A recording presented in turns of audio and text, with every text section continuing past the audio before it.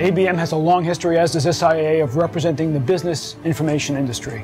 We have a chance now to dramatically take up our game and combine two wonderful brands with complementary skills, complementary needs, and frankly a growth agenda that I think is really exciting.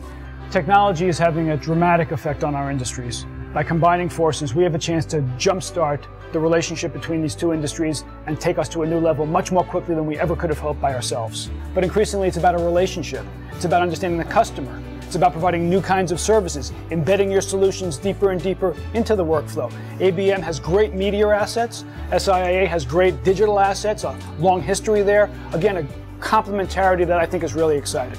By combining two complementary groups, business media, software industry association, a great chance to raise our visibility, provide programs to our members, to provide new skill sets, marketing skill sets where frankly digital and traditional means are coming together to add new value. Those are the kinds of changes that our members want to understand. Well, McGraw Hill has a long history of association with actually a number of trade associations, including both ABM and SIIA.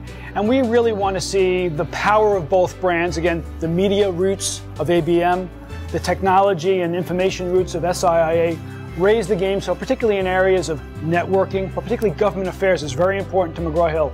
We have a government agenda that's very much in sync, whether you're SIIA or ABM, and we think we can raise our game in Washington, in Brussels, and capitals around the world to make sure the quality, the intellectual property, the integrity of our goods and services are protected in all forms.